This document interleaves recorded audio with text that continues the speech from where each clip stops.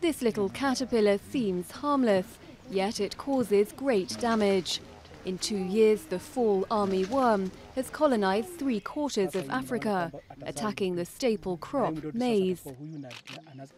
Wycliffe Nagoda, a farmer in western Kenya, was hit hard in 2017.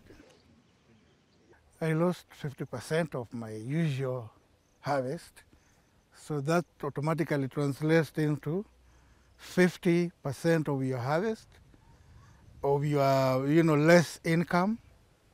So you have to source from outside, and last year the maize price hit its highest. Over 200 million farmers and their families grow maize as a cash crop.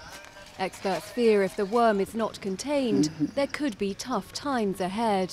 It is one of the deadliest crop pests in the world.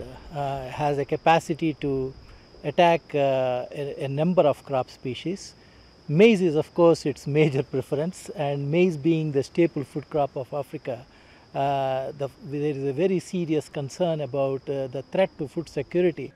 The fall armyworm is perfectly adapted for destruction. It nestles in the leaves around the head of maize, attacking it methodically, leaving behind shredded leaves or hollowed ears of maize. Its life is relatively short, a month and a half.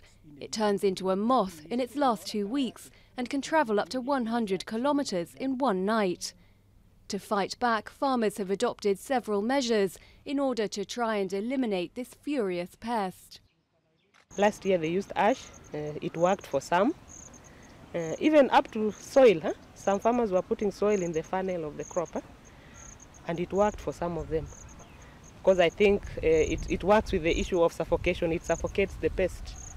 In the absence of a quick fix to eradicate it, researchers advocate the adoption of better agronomic practices to increase yields and compensate for losses.